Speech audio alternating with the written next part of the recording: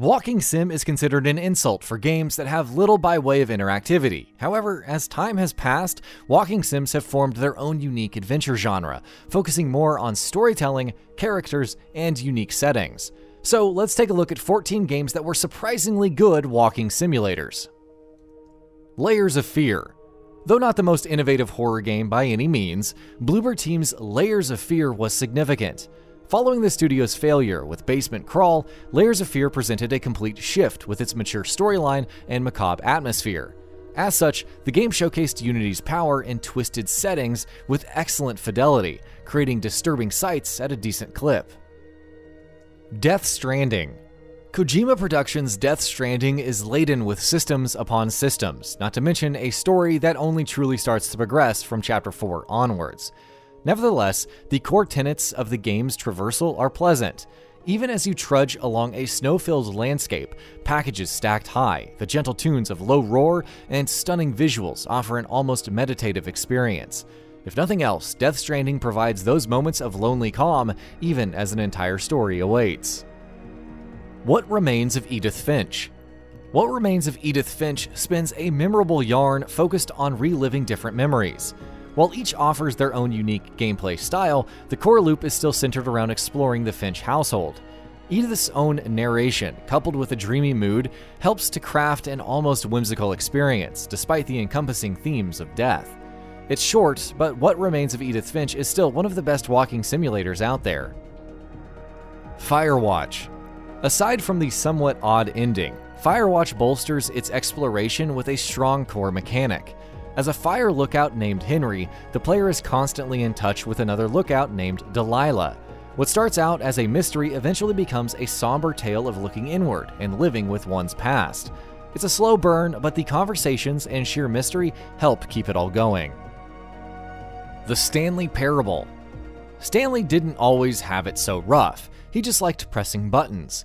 One day, Stanley was told by a narrator what to do and where to go. Unfortunately, it's the player in control of Stanley, and they can do whatever they want. The Stanley Parable is many things, but above all, it's a meta-commentary on the walking simulator as we may know it. What happens when you go outside the story? Are you really free from it, from anything? Of course, it doesn't hurt that the whole tale is really funny. Gone Home. Considered the game that started it all, the Fulbright Company's Gone Home is both acclaimed and controversial.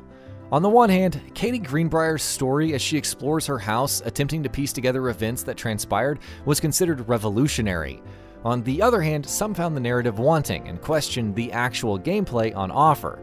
For better or worse, Gone Home spurred a new way to tell stories in adventure games and remains a pinnacle achievement. Kentucky Route Zero. A magical realist story, Cardboard Computer's Kentucky Route Zero is beautifully odd.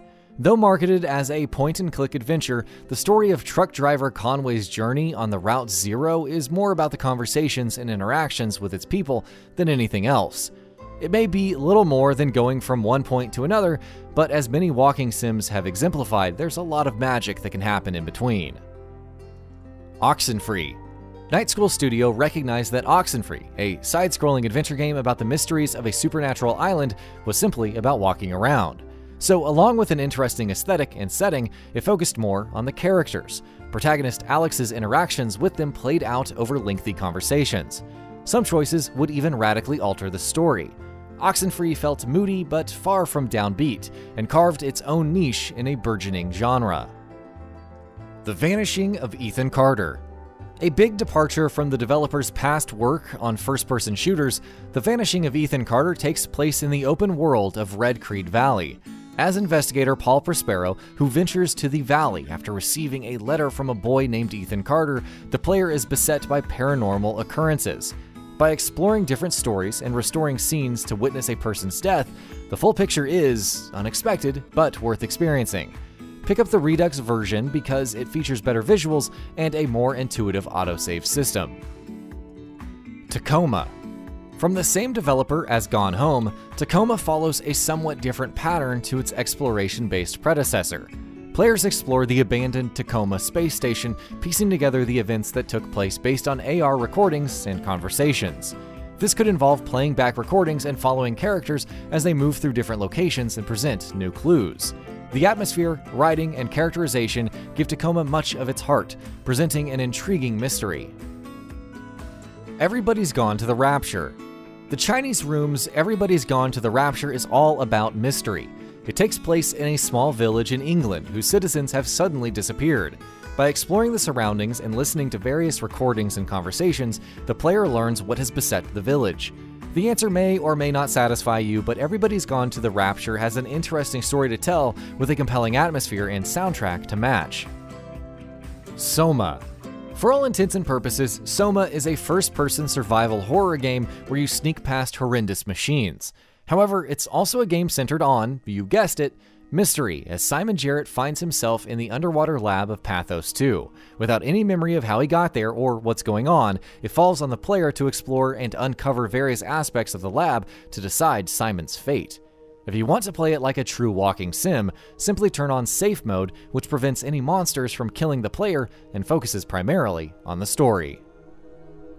Dear Esther. The Chinese Room's first game was actually a free-to-play mod for the Source engine called Dear Esther. The narrative is about a man exploring an island and reading letters from his wife, Esther. The term art game has been applied because much of the narrative is left up to the player's interpretation. Still, as an early example of what the genre could achieve, Dear Esther is an essential play. The Long Dark. Hinterland Studios' The Long Dark is an episodic survival title where players must manage their temperature, fatigue, and other elements while crash landing in the frigid wilds of Canada. While there are modes to reinforce the harsh survival elements, one can also go for more exploration-heavy game modes, turning the game into a proper narrative adventure. It may be worth your while too. The Long Dark's stark atmosphere and isolated setting makes for an endearing journey. And that about does it for this video. If you enjoyed what you watched and want to see more from Gaming Bolt, you can always hit that subscribe button and turn on the bell icon next to it. That way you will never miss any of our videos.